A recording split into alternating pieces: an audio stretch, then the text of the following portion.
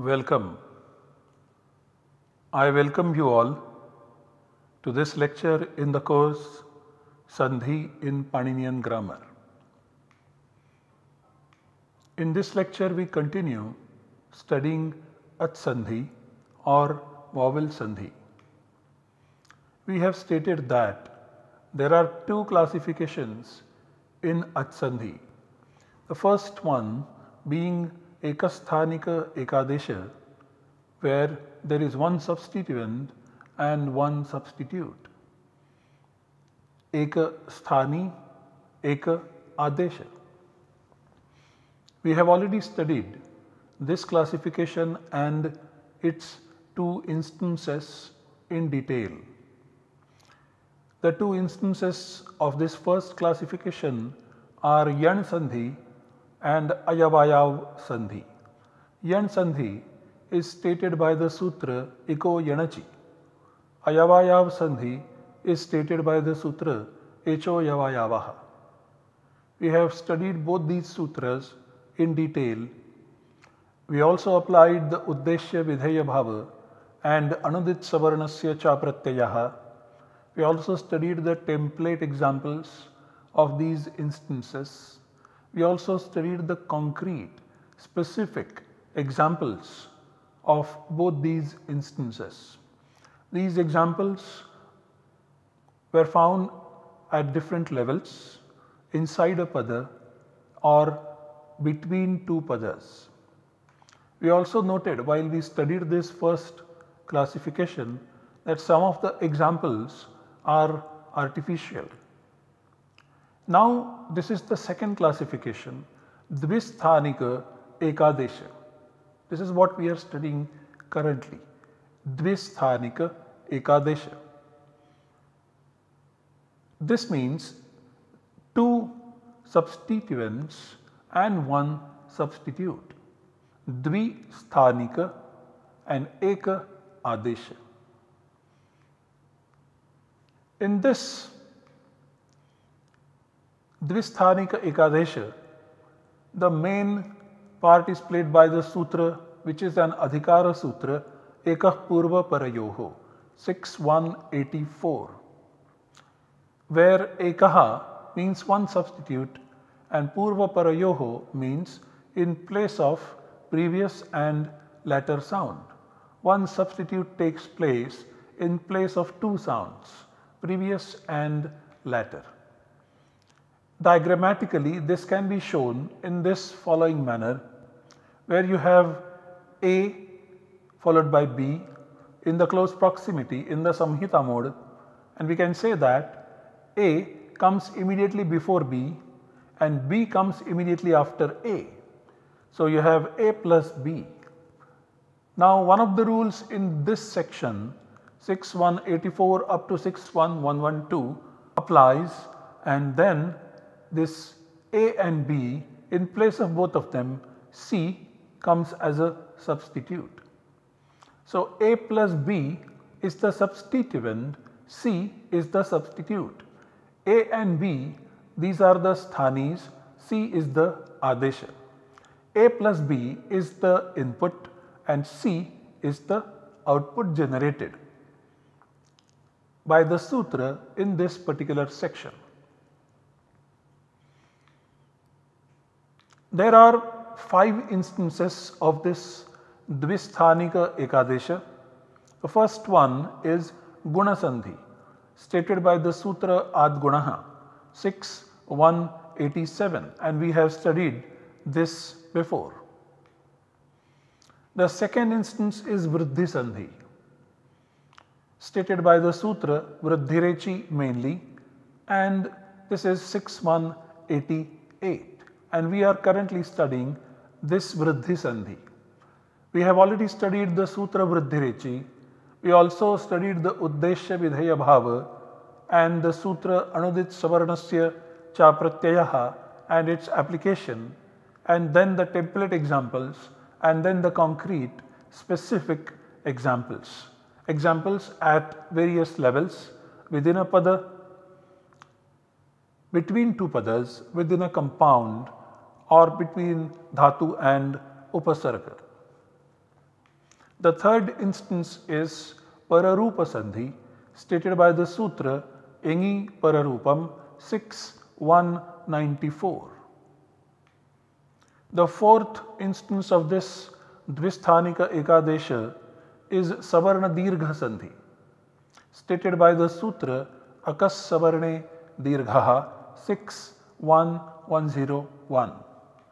And the fifth instance of this Šdvisthānika ekādeśa is Purva-rupa-sandhi stated by the Sutra Amipurvaha onwards. Amipurvaha is 6.1.107. Right now we are focused on vṛddhi-sandhi, and we have already studied vṛddhi-rechi, and vṛddhi-rechi 6.188 means in the close proximity when immediately before H, and H is A, O, I and Au. The pratyahara H covers sutra number 3 and 4 in the pratyahara sutras. So the sutra means, once again, in the close proximity when immediately before H, that is A, O, I, Au, a short and long appears, then in place of both of them comes the substitute termed vṛddhi. Vṛddhi means A, I and Au. This is stated by vṛddhi-sandhi 111. To put it in the form of an equation, we can say that A plus H are in close proximity and 6.188 applies, and the output generated is vṛddhi. We also noted that H, which is the condition for 6.188 to apply, which is the environment for 6.188 to apply, is part of the environment called Ach, which is the environment for 6.187. This is the overlap of scope of application of these two rules, 6.187 and 6.188. And since 6.188 has a limited scope of application, which is part of the bigger scope, 6.187 does not apply in the scope of 6.188, namely H. The reason being that if 6.187 applies in the environment of H, 6.188 would not get any scope of application, and then it becomes redundant. And this should not be the case, and that is the reason why 6.187 does not apply when H is the environment. 6.187 does have scope of application elsewhere, and that is the reason why 6.187 does not apply in the environment of H. We also studied this sutra Engi Pararupam 6.194, which means that immediately before a verbal root that begins with eng, eng means A and O, defined by the sutra number 3, and immediately after a preverb that ends in short or long then in place of both of them one substitute in the form of the latter takes place. I repeat, immediately before a verbal root that begins with eng and immediately after a preverb that ends in short or long in place of both of them one substitute in the form of the latter, which in this case is eng, takes place. So if we have a preverb ending in over here, followed by a verbal root which begins with A or O, then 6.194 applies, and the output generated is A and O in place of plus A and O. So we have pra, which is a preverb, followed by ejate, which is a verbal form which is having the verbal root age, to tremble. It begins with A. Now in this case 6.194 applies, and the output generated is pr, A and jate. So this A replaces both as well as A. So we get the form prejate.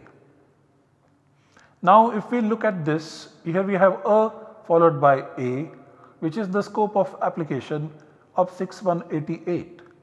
But 6194 restricts this domain further and says that you don't want any a over here, you don't want any a or o over here. This a should be a part of a preverb, that is an upasarga, and this a or o should be a part of the dhatu or the verbal root. Only then this rule will apply, and in this case then 6188 does not apply. So the scope of application of 6194 is upasarga plus dhatu. Upasarga should end in a and dhatu should begin with a, and then 6194 applies. This cancels 6188. Why we are studying this right now is because now the other sutras stating the vṛddhi substitute we shall study, and these sutras they further restrict the domain of engi pararupam and reinforce the vṛddhi substitution. And the sutra is ekādeśa su. 6189. This sutra has got only one pada, ekādeśa su. This is 7/3 of ekādeśa. This has got three components: eti, which is the verbal form of the verbal root e to go, edhati, which is the mention of the verbal root edha, and this is the stylistic expression within the Ashtadhyayi. Any verbal root is mentioned in this particular fashion, eti as well as edhati. And then finally ut. So ekādeśa su means immediately before eti, edhati and ut. The words continued are ad from 6187, ad gunaha, h 7/1 of h. H is a, o, I and au. So h means immediately before h. Vṛddhi is 1/1 of vṛddhi. Vṛddhi means a, I and au, and of course ekah purva parayoho, which means one substitute in place of two, the earlier and latter substituents. So the meaning of this sutra, ekādeśa su, is the following. In the close proximity, that is in the Samhita mode, when immediately after a short or long appear, one, the verbal root e to go and the verbal root edha to increase, and most importantly both beginning with h, and finally ut. Then in place of both of them one vṛddhi substitute takes place. I repeat, in the close proximity Samhita mode, when immediately after a short or long at appear, one, the verbal root e meaning to go, the verbal root edha meaning to increase, and most importantly they both begin with h, and third ut. Then in place of both of them one vṛddhi substitute takes place. To show this in the form of an equation, we can say that if there is this word at the end of which comes short a followed by eti or edhate, which begin with a, then the substitute would be the elements in the previous word and I in place of a and a, and ti or dhate. So the form that we will get is it or I dhate. Similarly, if you have a word ending in a followed by oot, and this oot will occur in a limited, very limited domain, and how we shall see soon, but this is how it will work. So, a plus oot, her plus us, and in place of a and u, we will have vṛddhi substitute, namely au, and au, her, us, and the output generated will be auhas, auhaha. Here are the examples. So, we have pra as the preverb followed by eti, and so then 6189 applies, and the output generated is pra-aiti, praiti. Similarly, pra plus edhate, and we have pra ending in a, edhate beginning with a, and 6189 applies, and the output generated is pra plus I plus dhate, praidhate. Since eti and edhate, they both begin with a, 6189 has applied. And finally, when we go to this example where we have a compound Vishwa plus oot, her plus us, this is the accusative dual, accusative plural suffix, dvitiya bahuvachana, and the compounded word is Vishwavaha, and we have the sutra Vaha Ut 64132 applying and converting this va of Vaha into Ut, and so we have Vishwa plus Ut, her, us, and so this a and u, the output is generated by the sutra 6189, namely Vishwa au, her, us, Vishwauhas, Vishwauhaha. Ut is a specially stated substitute in a restricted environment of vowel beginning suffixes from 2/3 onwards, after a nominal root and in place of va, which is part of the verbal root vaha and which becomes vaha over here. And the sutra stating this is Vaha Ut 64132. So, let us study this sutra Vaha Ut in little detail. Vaha Ut has got two words in it, two padas, Vahaha, which is 6-1 of Vaha, and Ut, which is 1-1 of Ut. The words continued are bhasya, 6/1 of bha, and in this case, sixth case means part of, because Vahaha already has conveyed the meaning of in place of Vaha. Samprasaranam is 1-1 of Samprasarana. So now the meaning of Vaha Ut is the Samprasarana substitute that takes place of Va in Vaha, which is part of Abha. To repeat, Ut is the Samprasarana substitute that takes place of Va in Vaha, which is part of Abha. And here is the derivation. So, Vishwam Vahati, somebody who carries the world, that is the meaning one wants to convey.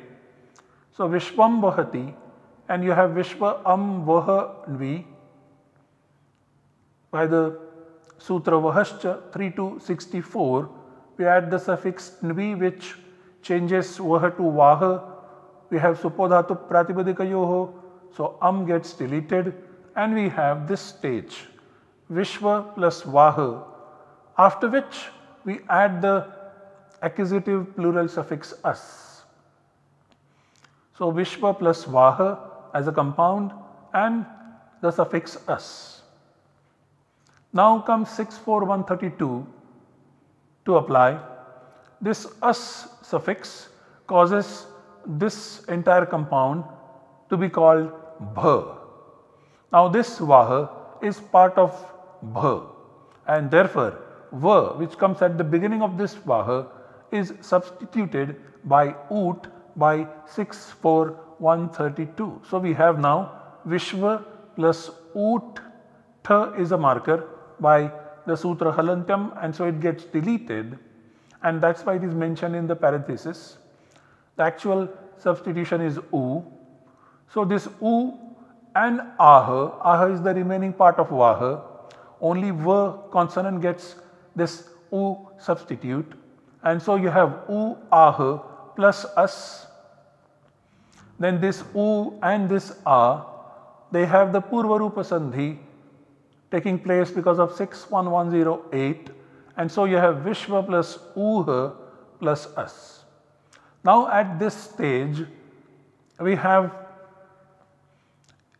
6189 ityadhatyutsu applying, and here you have a followed by oot, u, and in place of both of them you have the vṛddhi substitute, namely au.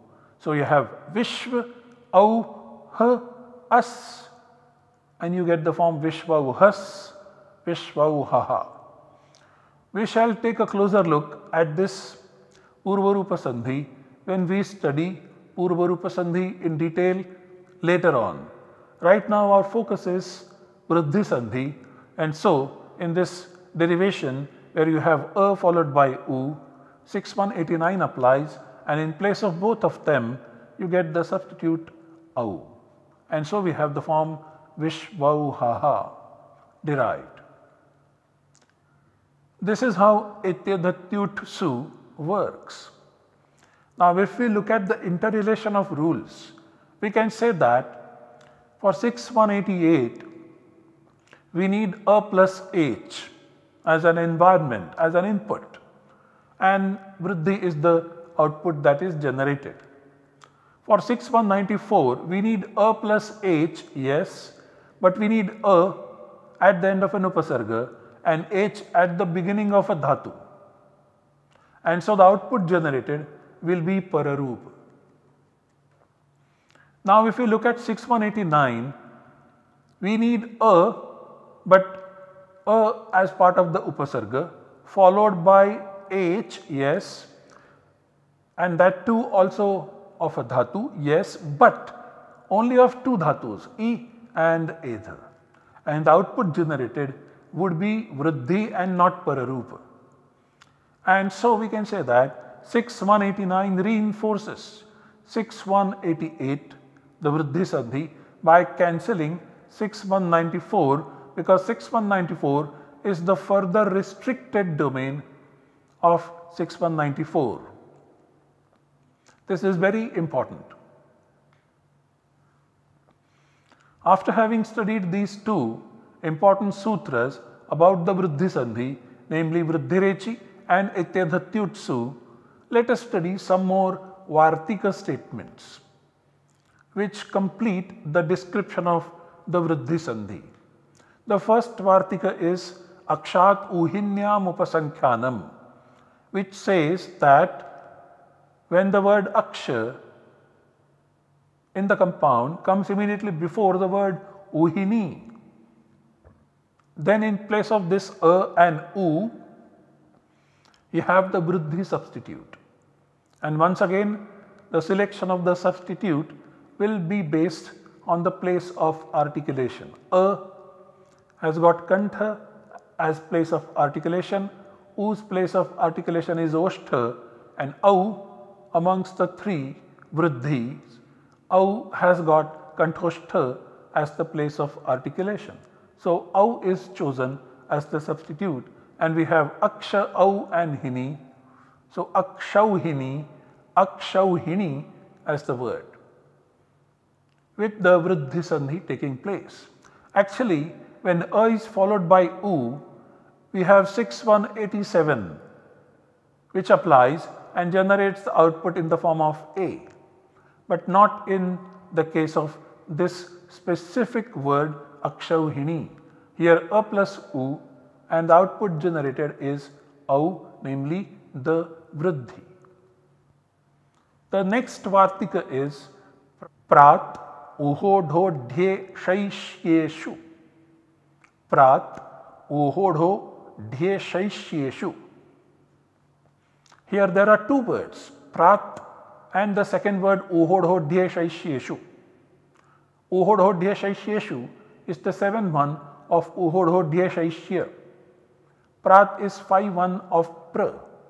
So we have pra immediately followed by uh or udha or udhi or esha or esya. These 5 words. And in place of a plus u, we have the vṛddhi substitute. We have pra plus a plus a, and we have the vṛddhi substitute. So when we have pra plus uh, the output generated is pra auha prauha. Similarly, pra plus udha, and the output generated is pra audha praudha. Pra plus udhi, and the output generated is pra audhi praudhi. Pra plus esha, and the output generated is pra aisha praisha. And finally, pra plus esya, and the output generated is pra aishya praishya. These are the words that are generated following this particular Vartika statement. If you look at all the cases, you will notice that there are these 3 cases where you have a plus u, and generally 6187 would apply over here, and the output generated would be a. But that is not the case in these 3 specific words. Similarly, if you look at the remaining 2 cases, pra plus esha and esya, because they are derived from a verbal root and a coming at the beginning of a verbal root, and so 6194 would apply and would generate the output of a plus a as a. But that is not the case with these 2 specific cases. So in these 5 cases, 6187 and 6194 do not apply, they are cancelled, and 6189 applies, and vṛddhi is the substitute that is stated by this particular statement, Vartika statement, prat vṛddhi-sandhi. The next statement is rite-cha tritiya samase. Rite is 7/1 of rita, meaning immediately before rita, and tritiya samase is 7/1 of tritiya samasa in the compound with instrumental case. The meaning of this statement is, in a compound with instrumental case, when a word ending in short a appears before the word rita, then in place of both of them, the one vṛddhi substitute takes place. So a and ru, and we have one substitute, namely r. So you have a samasa, sukhena ritaha. This is the statement, this is the sentence, and these 2 words are connected together, and so we have the alaukika vigraha in the form of sukha plus ta plus rita plus su by 2132, and then we have supodhatu pratipadikayoho 2471 applying. So we have sukha plus rita, and now you have this a coming at the end of this pada, followed by ru coming at the beginning of rita, and now this particular statement applies, and in place of this a and ru, r, that is the vṛddhi substitute, takes place.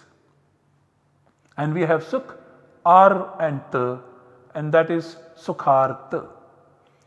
How this a and ru gets r as the substitute, we have already studied when we studied the sutra urandraparaha.